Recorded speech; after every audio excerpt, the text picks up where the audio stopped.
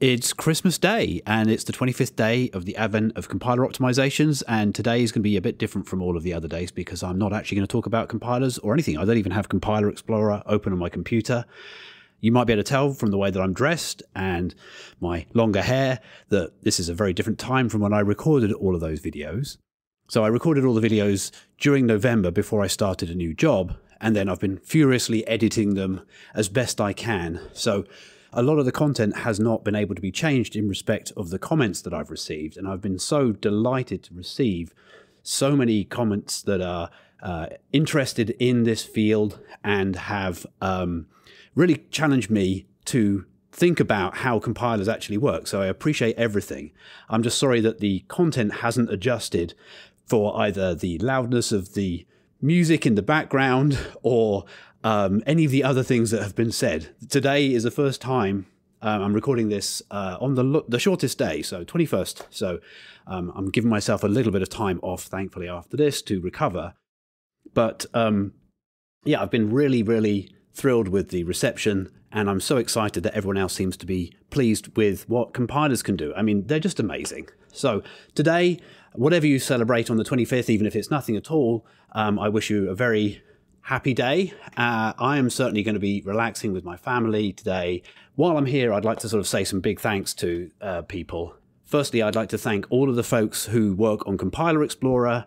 Although it bears my name, although you won't hear me using my name as part of the name of it, but Compiler Explorer is a huge team effort, and there are a number of folks who are invaluable to running the site. A special shout out to Partouf Patrick Quist, who runs and merges so many PRs, but there are a load of people who are hiding in the background behind trying to make everything just work all of the time. So if you go to the site and it's working, it's because of the hard work of those folks. So thank you so much for your work, everybody.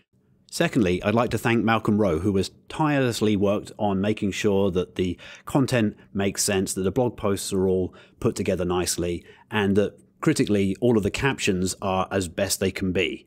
I'm using various AI captioning, and then Malcolm goes in and fixes it all up. So if you're reading captions along the bottom of the screen right now, you can thank Malcolm for that. I'd also like to thank Jason Turner for being such a great proponent of Compiler Explorer, for giving me some great ideas for some of the optimizations that compilers do, and for being a great friend.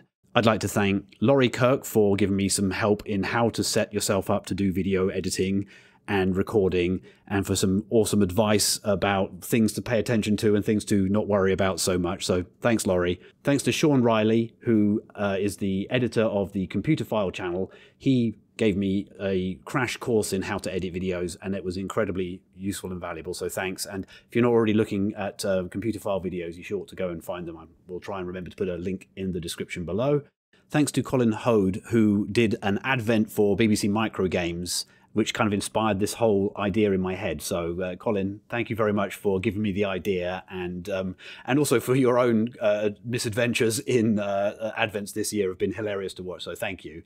Penultimately, I nearly said lastly, but it's penultimately, I'd like to thank all of the folks who work on compilers. Compiler Explorer is nothing without the compilers that it shows, and the enormous amount of work and effort that goes into making those compilers excellent, and the level of complexity that's in there is only there because of the hard work of all these people who behind the scenes are working on GCC, on Clang, on all of the other compilers, Microsoft's compilers, other languages. I know I didn't really talk much about other languages, but like everyone is resting on their shoulders. The reason that we can write code with that looks so nice and is so human friendly and yet still performant is because of the very hard work that these compiler authors do. So thank you to all compiler authors and for those folks who work behind the scenes to make it possible for them to do their jobs well too. So thank you.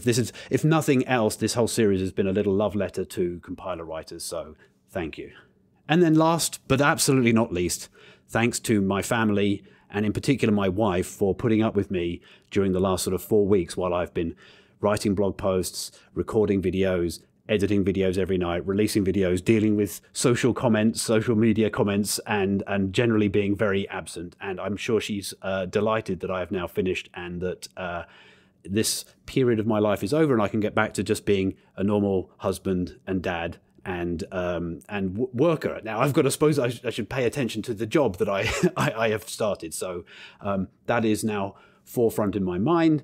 And I wish you once again a very Merry Christmas if you celebrate.